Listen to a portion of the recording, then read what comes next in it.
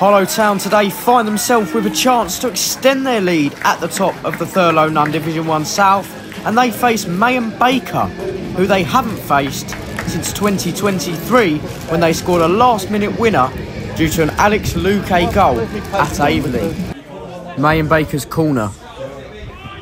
Lamina with a header, and that one not going to cause James Pellin any problems.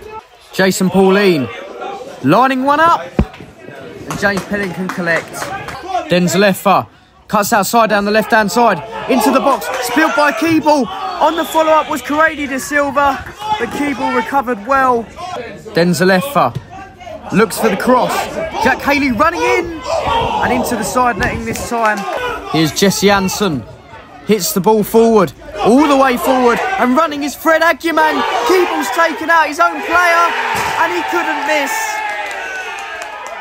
Harlow Town take the lead, and it's that man once again, his 11th goal of the season.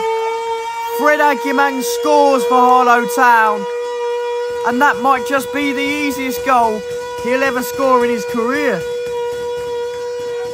Denzelefa stands over the corner for Harlow Town, whipped into the box. Fabian Sims' header, and the lead is doubled.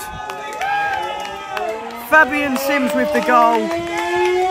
Harlow Town will have no complaints at this stage of the first half. Jesse Hansen running onto this, but he's been robbed of it by Anthony Cook. Plays that ball forward.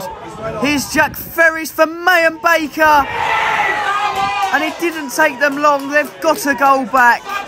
A good finish from Jack Ferris, but Harlow Town will ask questions of their defensive play there. Jack Haley, lovely footwork to get around the Mayhem Baker player. Into Corradi de Silva. Back to Jack Haley. Refuses the shot on his left. Takes it on his right. And a good save in the end by Liam Keeble. Denzelefa's corner. Towards that back post. Headed by James Folks. Good save by Keeble. Corradi de Silva very quick to anticipate that one. And now look at the space. Plays it square. Jack Haley first time. And he knows he should have gone for a corner there. Keeble easily taking that. Out to Jack Haley. First time crossing to the box. Flicked on. Here's Fred Aguiman on his left. And no real menace behind that one. Into James Folks. Whips it straight in there. Headed but not fully clear, and Aguiman sends it out of the stadium. Corradi de Silva plays it out to Jack Haley in a lot of space. Gets the cross in, and a great header that is. Fred Aguiman makes it 3, and this might just soon become a cricket score for Harlow Town. They're running away with things here.